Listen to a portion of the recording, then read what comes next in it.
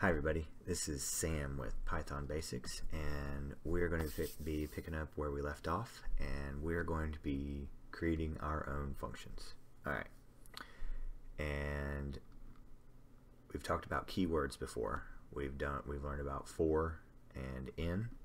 Now we're going to learn about def, and it's DEF.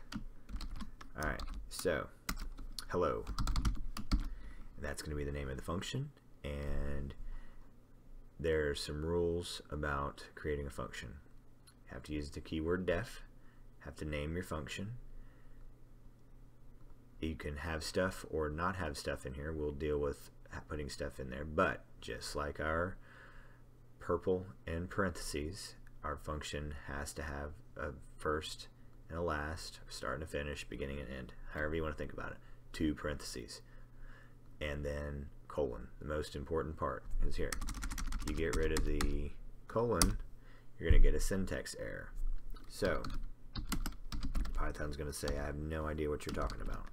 So you put the colon there, Python goes, okay, I know what you're talking about. So we just want to print hello. So if it's not a number, it's a string. So strings live inside quotation marks.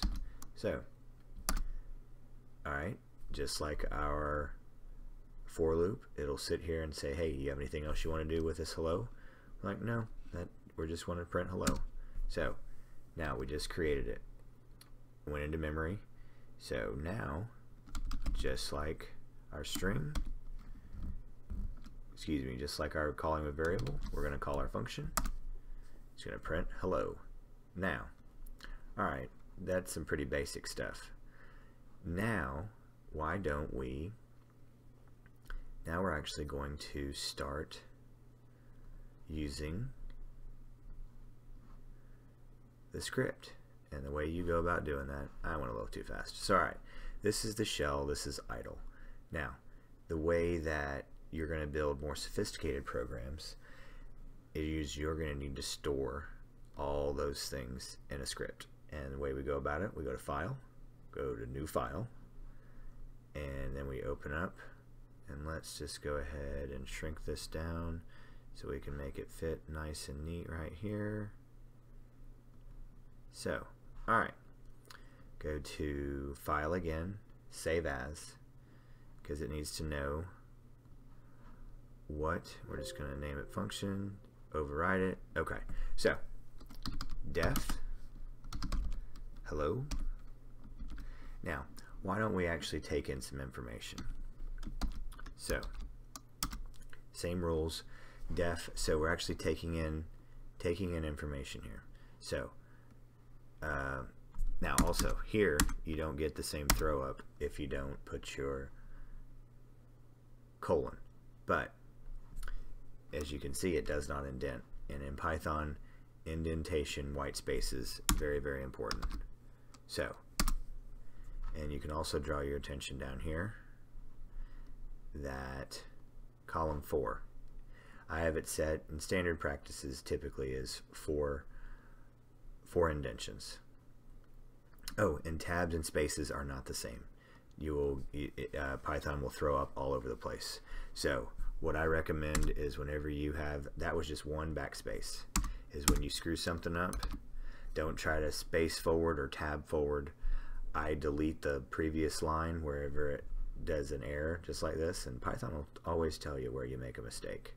So, alright, I backspaced up here, and it indents for me. So, print X. So, now alright, you can do this 2 different ways. You can come up here to run, and then come down here to run module.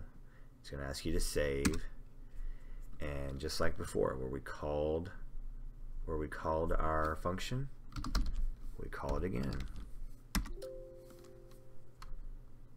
But this time we have it set where it's going to take in information, a string, and it's going to print it out. Now this is a programmer using something as a programmer. A person, a user, end user, is not going to know that their name needs to live inside a string. So there's ways around this. So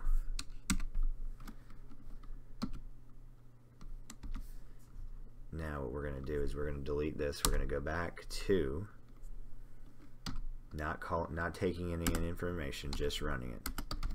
Now here's a new function for us, input, and that's exactly what it sounds like. It's going to take input, so it's going to pause in the middle of the program, wait for input from the user,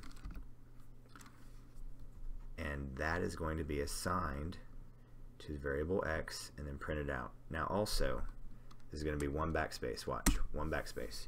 Now over here we came and called the function, right?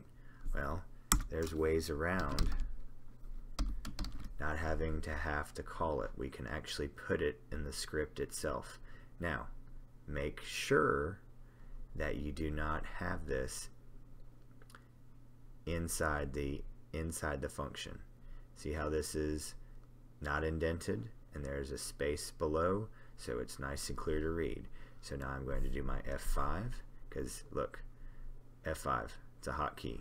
So I press F5, get the same save and OK, and I get OK. Enter Sam, and it prints it out nice and neat for me. Now,